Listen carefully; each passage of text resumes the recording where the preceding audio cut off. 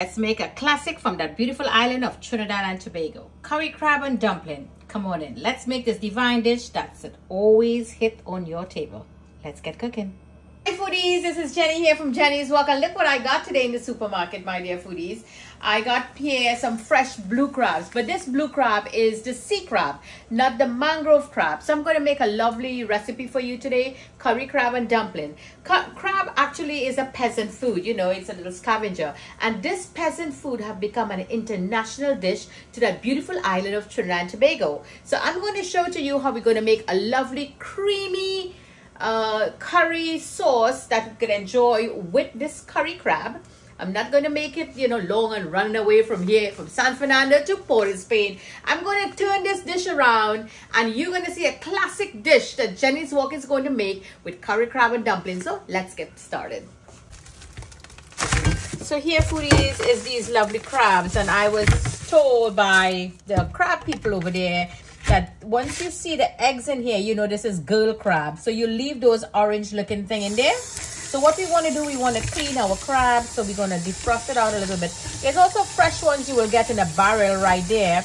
And we want to give them all a nice little manicure. So let me get all of them loosened up very nicely. So there you go. Give them a nice little manicure. We're going to cut these off. Cut this off. And this also will allow your flavors to get into your crab. Take those out. There you go. And we're going to take our brush and we're going to give it a good scrub. We're going to scrub in, out, all around, because you don't know where this crab have been. This is the first cleaning for the crab. Some of you may even pop the gundy a little bit, like you say, pong the gundy, and give it a little crack. That's for all the marinade and seasoning to go into your crab. In here usually will have some stuff. Some of you may like to cut your crab in two, but the guy cleaned this really nice. As you can see, he took everything out from it. So in this bowl here, I have lime. I give it a good squeeze, and I'm going to add a good handful of salt. So what salt will do, salt will disinfect your crab. So this is the point when you have them sit here for like 10 minutes.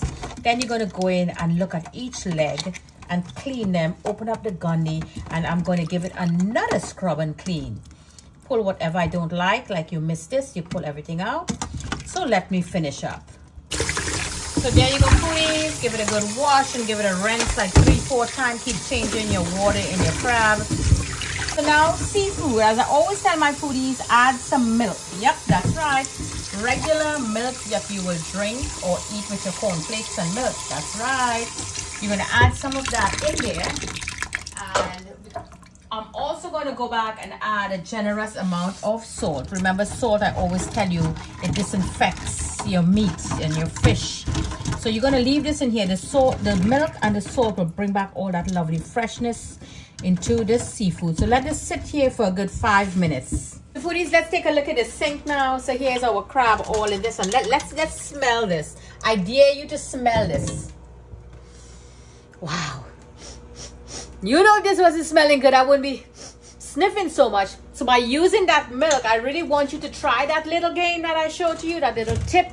And you're going to see how, you're going to smell and see the cleanliness that milk brings to seafood. So now here in my strainer, we're going to empty all of them. Just drop all that water in there. And we're going to go back now with some cold water. Use the other hand.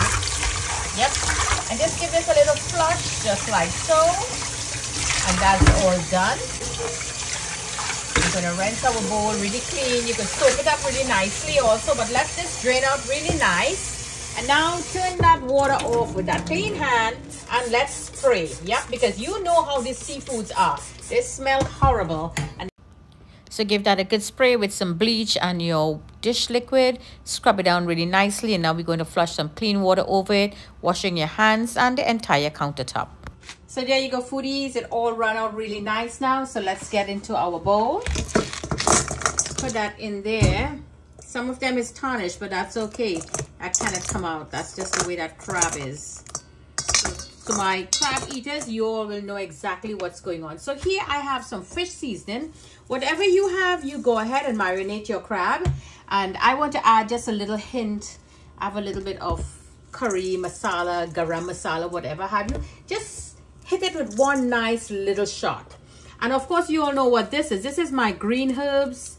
And I want to add a little bit of vinegar. Whatever vinegar you have, you go ahead. Yes, I'm being fancy. I got me some coconut vinegar. Yep, you know, I got lots of fruit flavored vinegar. Now, if you wish to add a little touch of oil, which I want to add, because it's a shell, you know, I want to add that in there. I'm not putting any salt in here. I'm going to use my fingers and get all of this marinade into the crab. Now, the crab is just a whole bunch of shell. It's only in the belly part, really, those marinade is going to infuse. So let's just do that and set this now on the side. And let this just sit there until you're ready with your curry sauce or curry flavor to add it to the dish. So in my saucepan, I'm going to turn the heat on. I'm going to add just a little bit of oil in there, foodies. And in here, I have some white onions. Just cut them. You don't have to cut them too small. Are you seeing me there? I have here 1 chili. Just give that like 3 cuts. I have garlic. Chop that just like so. 3 cloves of garlic.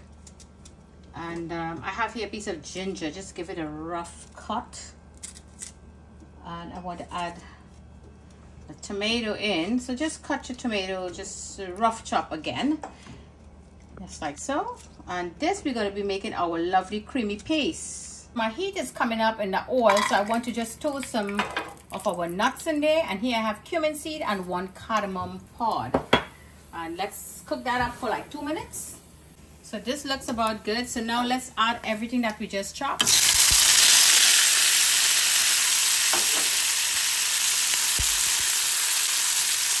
So this is cooking very nicely, and you all know I like to add my herbs and peppers. So here I'm going to add 1 pepper and 1 of that green herb, also known as our green season, that have all those bandania and everything inside of that. So this looks very beautiful, my dear foodies. It's frying really lovely. So now I just want to add some fennel seed. 1 minute. Let that fennel just infuse in there, and we're going to turn this off and we're going to zap this. So in my pot up to heat now, foodies, I want to use my mustard oil, edible mustard oil. You're going to add that in, the bay leaf. And here I have some mustard seed and some cumin seeds. Let that come up to a nice little fry. We're going to toast that up very nicely. And in here, while that will be coming up, I have my very finely chopped onions, ginger garlic paste, and 1 whole habanero. Okay, this looks beautiful now, and my spoon is so noisy, right? So what we're going to do now, foodies, here I have my lovely coconut curry powder. I'm going to add a little bit in there. And I want to add some crayfish powder to bring back that lovely, there you go, that lovely fishy flavor back to that crab. And in here I have turmeric and some red chili powder. And now let's give that a good mix. And I want to add just about 1 tablespoonful of water. Let me get that water in, mixing in that powder there. Beautiful.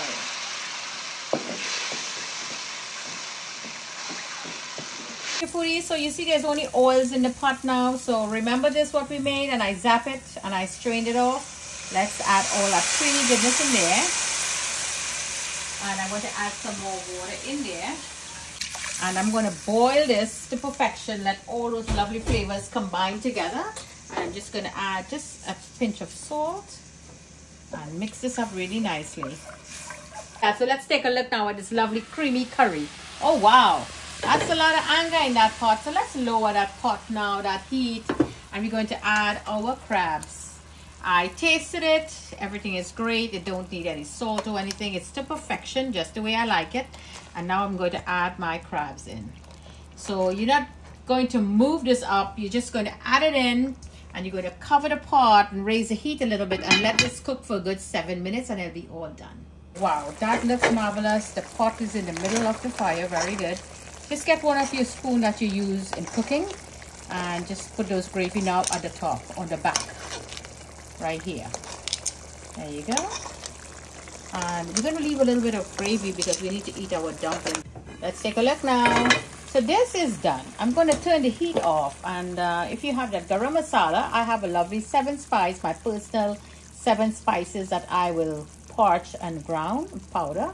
I'm just going to add a little bit to the top, cut it apart and let that infuse, and this is all done.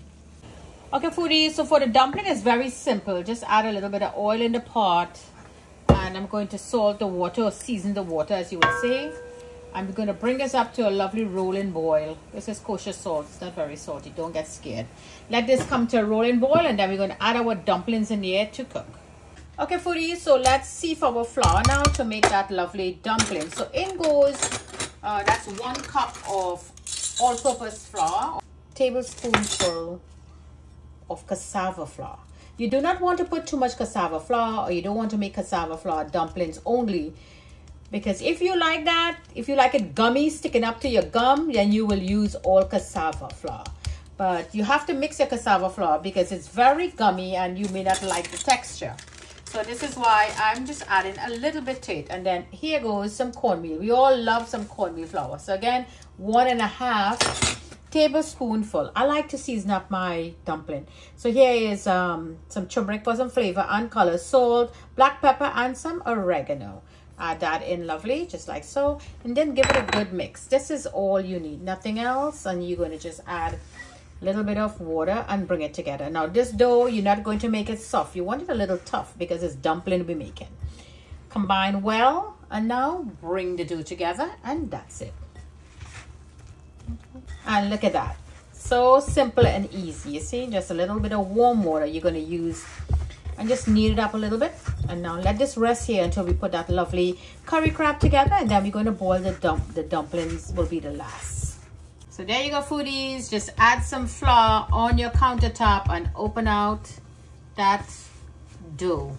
We're not going to do any much kneading, or you could even open it out just like this with your hand. I don't even need the rolling pin. Look at that. And it's already feel very smooth, and I know that smoothness came from that flour, that cassava flour. And this looks marvelous. So now we're going to cut into this. So I'm going to do it the way my daughter likes it. She likes it in diamond shape. So we're going to cut like on an angle like this. And there you go. Let me finish cutting this. There you go. And now you're going to hold aside, and we're going to come down. So you're going to get your diamades right there. She likes diamades. Why? I do not know. But let me just make it and make that kid happy. There you go. And you just cut it down. Okay, so our water, it has that rolling boil. So now just add your diamades in there. And some of them that is not diamades too. So there you go, foodies. This is boiling really nice. They all come up. We have a little other shapes than the diamades, but we will use the diamades. Let that continue boiling. Use the same pot, add a little bit of oil. And of course, it's a lovely Trinity dish. So you know we're going to go in with that rich Creole flavor of golden ray. Let me get that packet and show to you that lovely golden ray that adds that rich Creole flavor. There you go. My hot peppers, carrots, some red mini sweet peppers, my shallots, and some parsley. All of that going there. Infuse for a good 1 minute. There you go. Nice and buttery. We're not doing too much of cooking. We're just melting everything very beautiful. Here is our diamond shape and other different shapes of that lovely dumpling. In goes all of those dumplings. Lower the heat now. Lovely recipe here from Jenny's Walk. Putting my own little twist into this divine dish, irresistible. Okay, foodies, let's put this lovely dish together. Take a look at that. Only if you could smell my kitchen. It don't smell like seafood. It smells very divine. That you could eat everything in here. So first, I want to take this big guy out with that lovely claw. Close it in a little bit for the presentation. Put him on the side right there. How does that look? Beautiful. And we're going to add that pepper right in there. Now let's come over here to our diamades. Yep. We're going to add some of that lovely dumplings. If I could find all these diamades dumpling as requested. So here you go, foodies. Let's add a little bit of drizzle. That lovely creaminess of that curry gravy onto your crab. And let's do a little drip around. And this gravy here is for your dumpling. There you go. Divine dish to enjoy anytime with your friends, with your family. A quick cook up, a beach lime dish. A lovely curry crab and dumpling is always a yes. So there you go, foodies. Take a look at that divine dish. Quick and easy, do it. Our lovely dumpling with curry crab. Simple, easy dish to put together anytime, anywhere, beachland, wherever you want to go. Enjoy this lovely dish here from Jenny's World. I'm putting my little spin into it to make this lovely, authentic recipe from the beautiful island of Trinidad and Tobago. From my kitchen to your kitchen. Happy cooking!